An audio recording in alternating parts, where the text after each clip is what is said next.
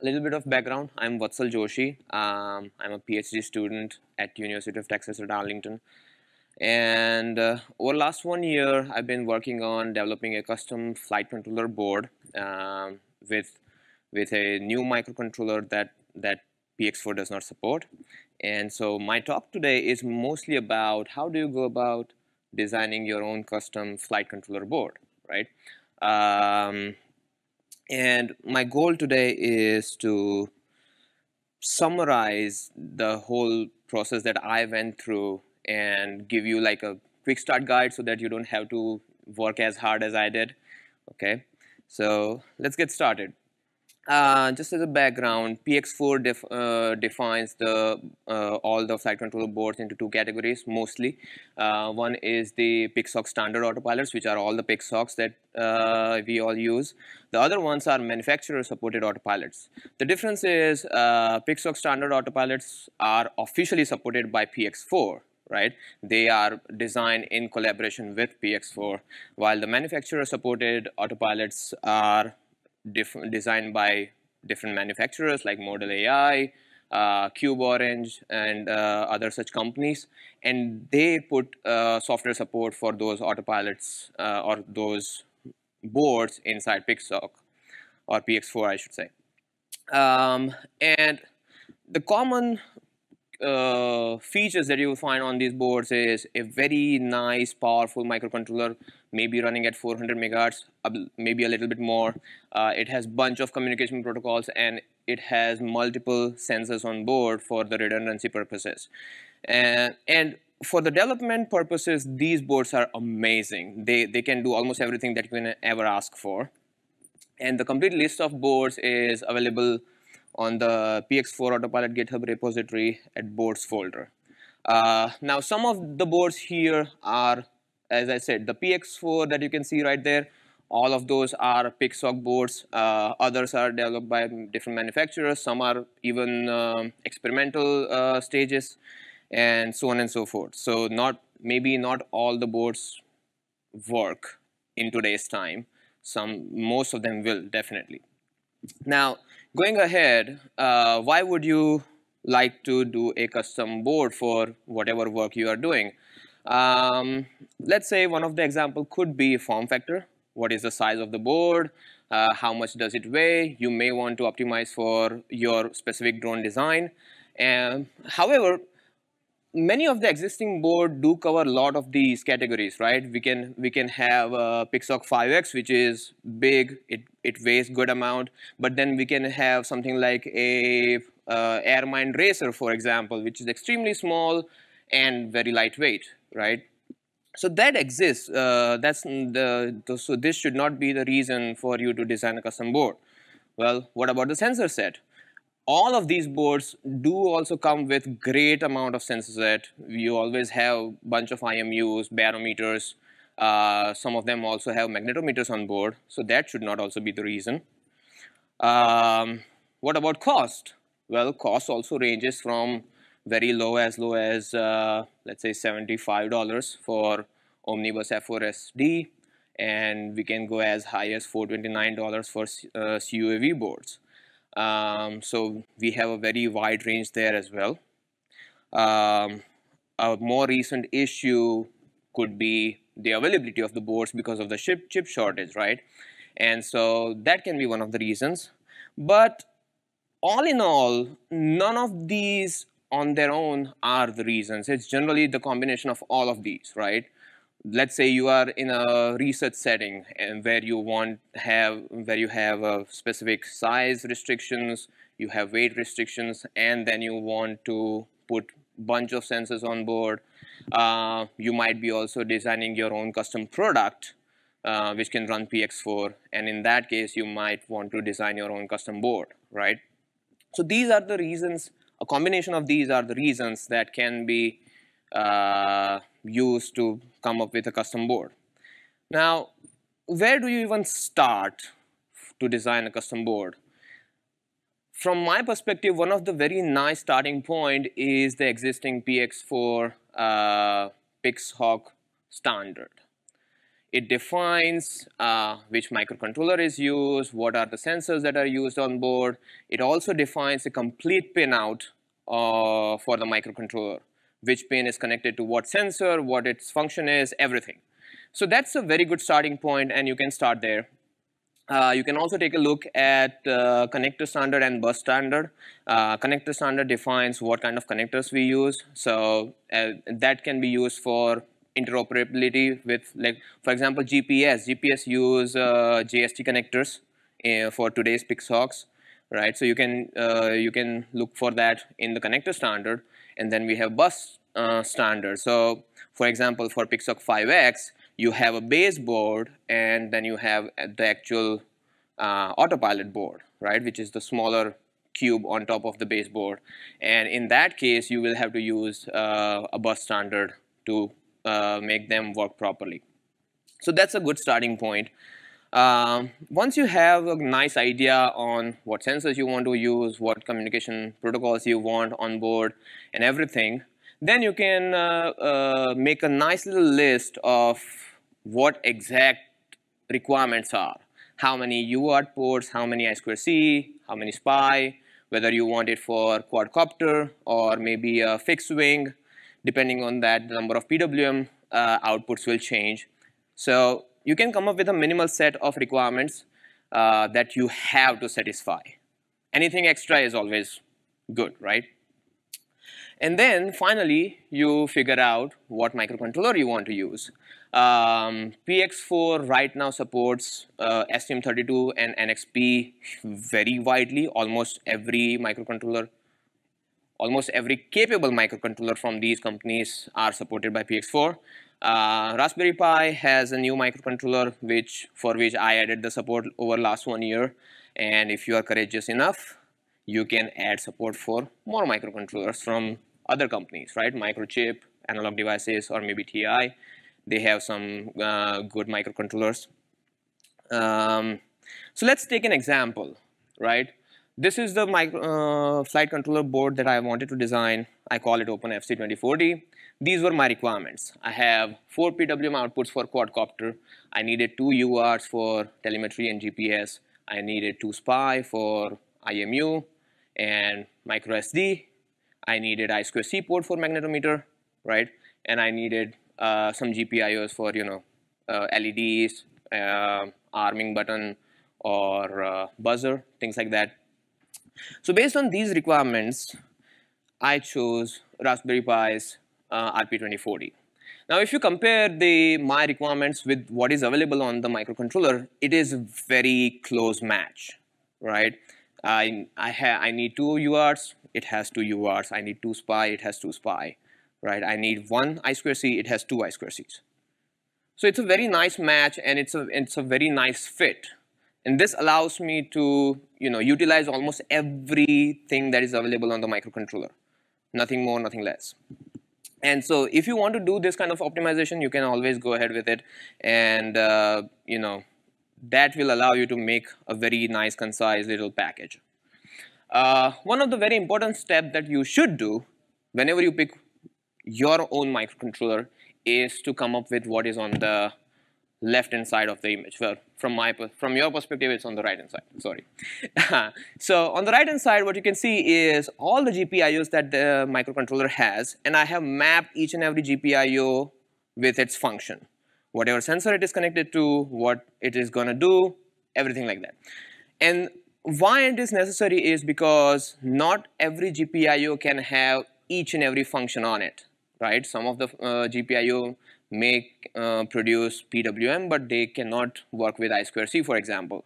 You cannot configure every GPIO for every peripheral with every microcontroller. So this part is kind of critical if you want to really optimize and take advantage of everything that is available. Okay, so going forward, let's talk about how to go from that idea on the paper. We have mapped all the GPIOs, we have the microcontroller chosen. How do we go from there to actually designing a flight controller? And I like to divide the complete circuit into a bunch of subsystems. The first subsystem is power supply and USB.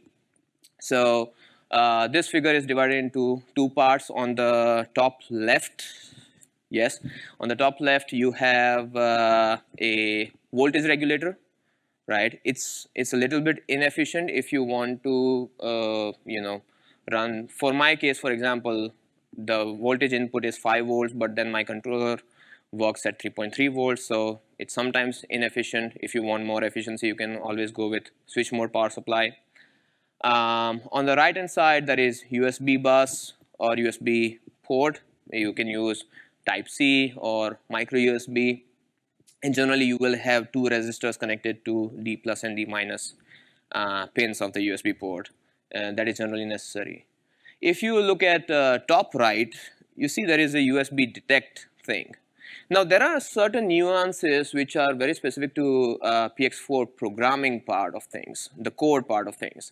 And PX4 code has this feature where it wants to detect whether the USB is connected or not. And so this voltage divider part will allow it to do that, right?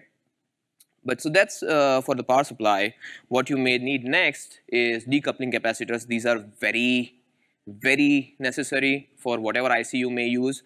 What you are seeing here is specifically for the microcontroller, but each and every IC, almost every IC that you use on the board will need decoupling capacitors. The use of decoupling capacitors is to filter out voltage fluctuations, right? If your voltage is not consistent, if it's going up and down, these act kind of as a low pass filter, and it flattens out the voltage a little bit. Specifically for the microcontroller, every microcontroller has this VDD pins spread out all around its periphery, or if you have the other kind of package, it will be all around on the surface, right? And every VDD port generally takes 1 or 2 decoupling capacitors, right? So your decoupling capacitor will go around the microcontroller. Next thing is, and this is the part which is a little bit non-deterministic, right? Because this part involves a little bit of trial and error. So every microcontroller needs a clock signal. How much frequency should it be? It will be defined in the hardware design guide for that microcontroller. For my specific case, I needed 12 megahertz crystal oscillator, right? And whenever you go find that crystal oscillator with that specific frequency, you will also find these 3 values in the data sheet. You have the load capacitance, equivalent series resistance, and the maximum power that crystal can handle, right? And these 3 values will allow you to define or find out the value for the 2 capacitors C16 and 15 that should go around that crystal. And it will allow you to find out the value of R7, which is a small resistor. And R7 is used to make sure that your crystal does not have too much power on it, too much current passing through it. Otherwise, it will die soon, right? And so the equations that you see down there are the ones that you can use to find out these values. Now, the unpredictability part is the CS, which is called stray capacitance.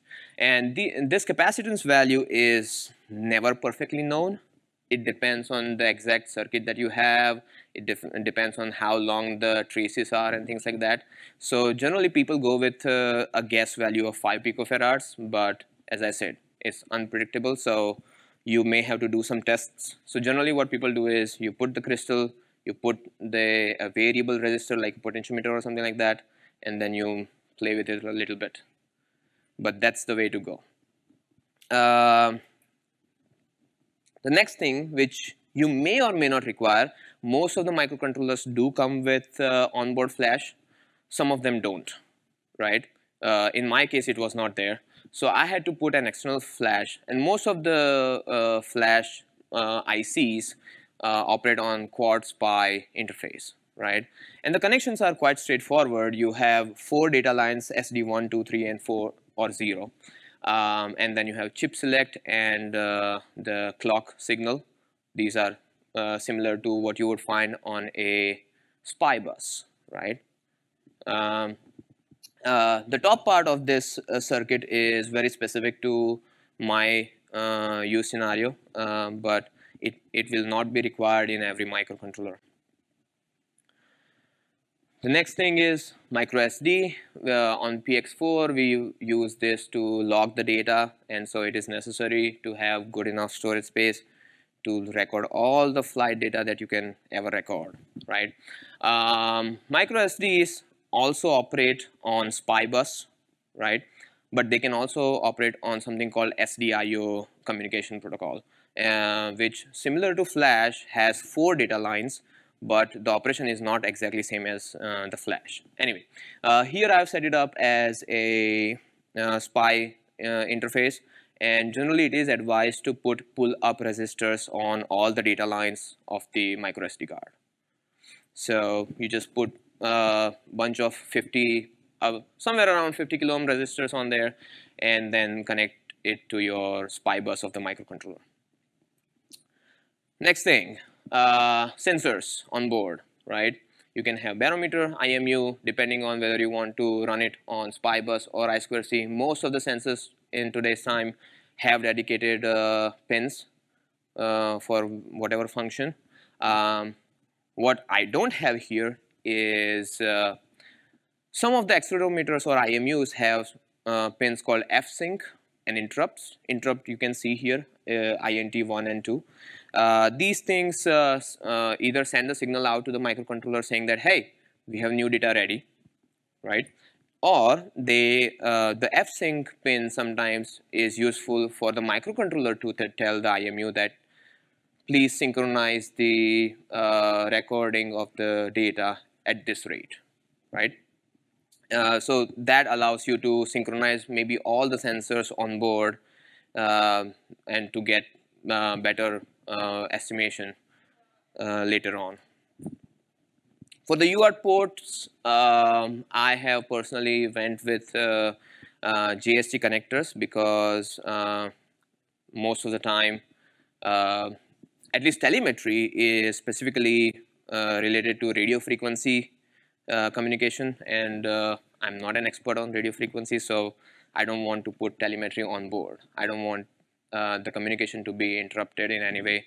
So it is generally advisable to just put a JST GHS connector on there so that you can connect the telemetry and GPS externally rather than having it on board.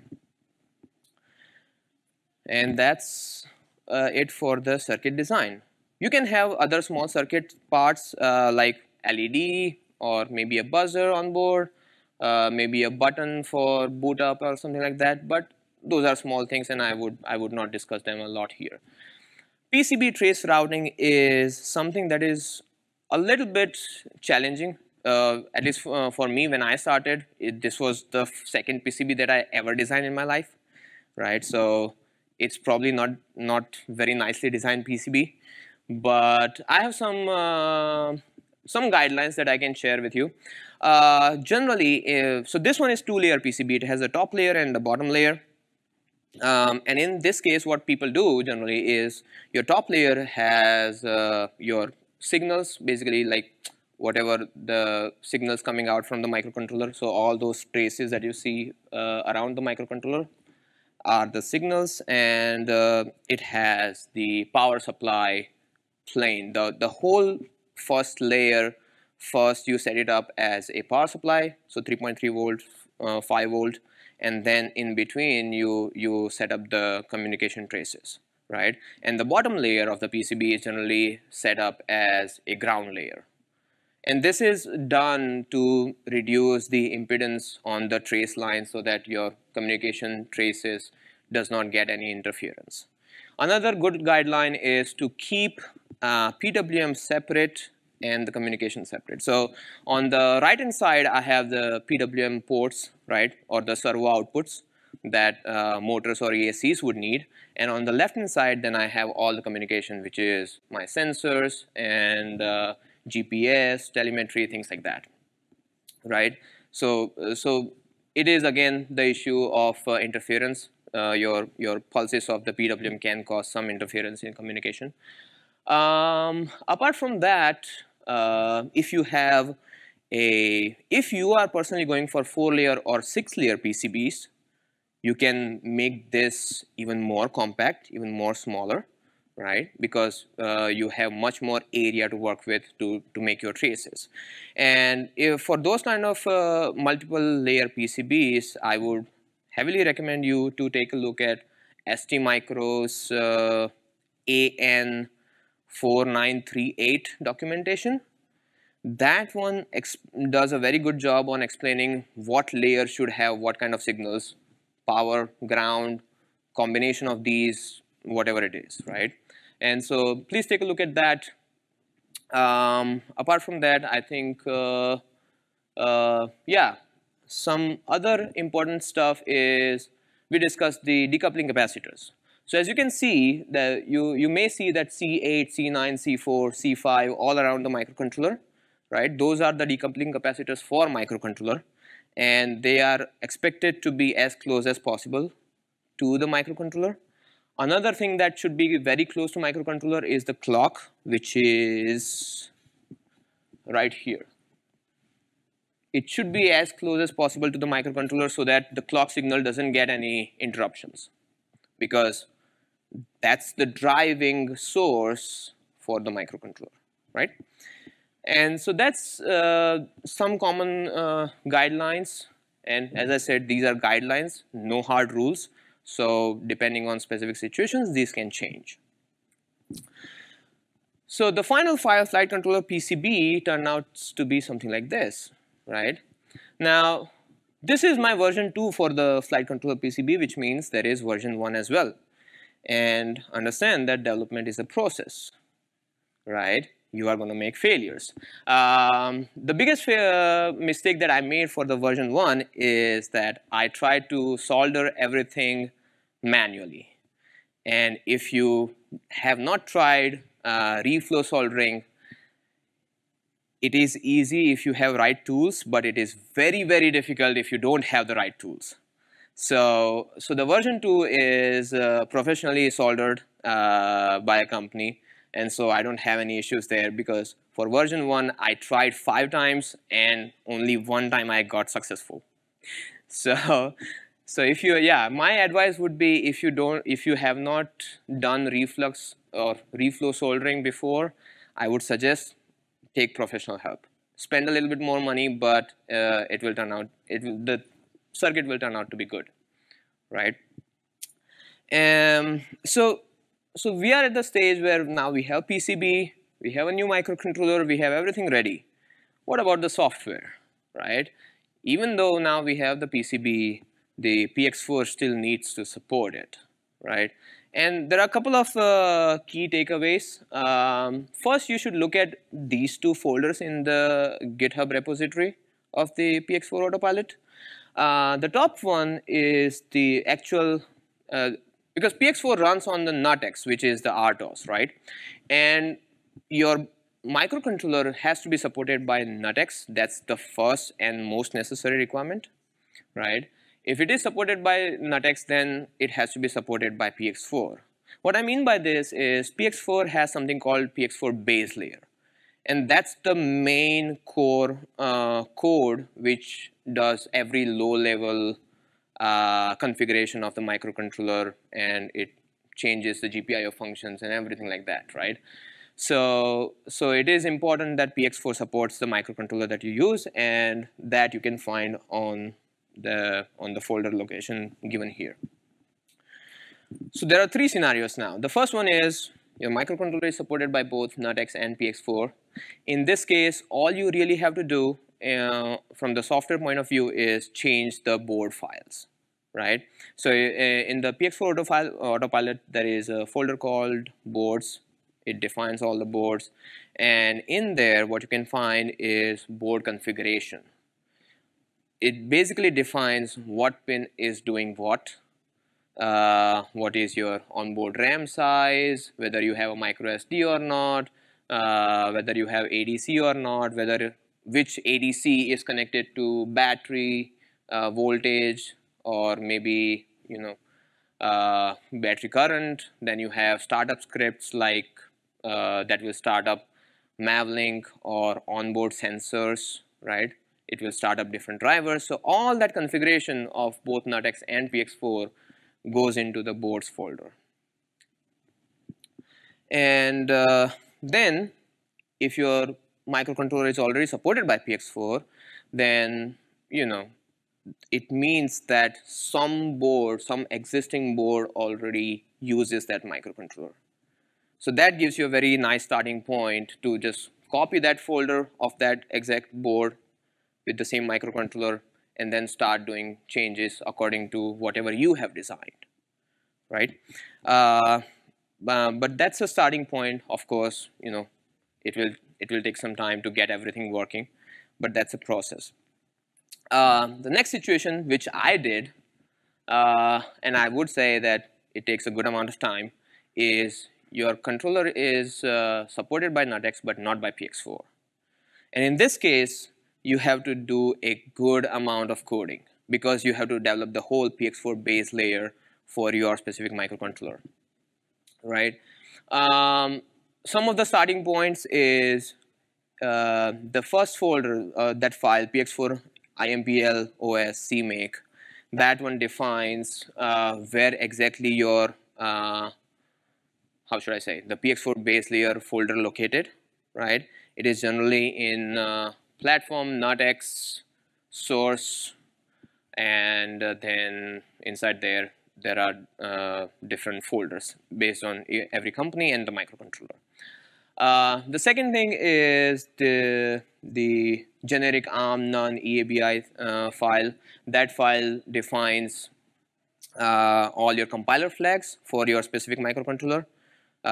So it may support, a floating point unit and things like that. So you may have to set up different flags for that. The next thing that you should do is create the PX4 base layer folders, and that will be the main chunk of your programming development. And the starting point would be take a look at what other people has already done for every microcontroller, how the whole thing was implemented. This GitHub pull request is what I did for the RP2040 microcontroller, and I've tried to push the commits as much as more explanatory as possible, so that people can have stepwise outlook on how the whole PX4 base layer was developed. And the third and the most difficult case is your microcontroller is not supported by Nuttx and it is not supported by PX4, and I would say please don't do this. It's a software development nightmare because now it's not about hardware development. Now it's much more about software development. Developing Nuttx or adding support for Nuttx for your specific microcontroller is a good amount of work, because now you are not dealing with you are dealing with extremely low level register level programming and everything for the microcontroller, and it's too much. So I would say avoid this. And if you have any questions, please ask them. I'm happy to answer. Yes, sir.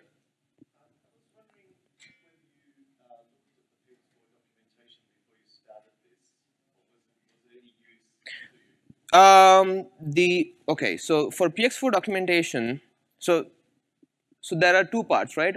In this case, you just have to develop the board files, but in this case, you have to develop the PX4 base layer. PX4 documentation explains, or at least does give you a good starting point for how to develop the board files. It does not tell you anything at all about how to develop the base layer.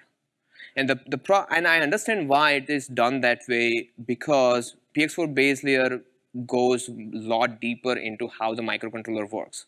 If you have dealt with microcontroller at register level, like you are programming each and every register separately and things like that, then you can really understand how to develop the PX4 base layer.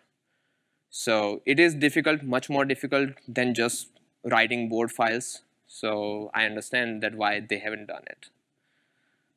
But yeah, but that was my goal, to put that pull request there, have the commits, so that if someone else is doing it, they can go through all the commits. and see how the base layer can be developed. Any other question? Yes, sir. What do you think is the future-proof your autopilot in terms of memory usage? What do you think is the best? It's try again. Yeah. Okay. Memory-wise, the H7s, the STMs have the flash on board, and the most you can get is 2 megs. So, but by having the flash in a separate module, you can fit like 16 megs, whatever you want. What do you think is the way? I mean, of course, future proofing is just populating a 16 megs chip, Yeah. and that's the way to go. But when will the PX4, let's say, when will we stop optimizing for space rather than just going for the big flash autopilots? Well, we are.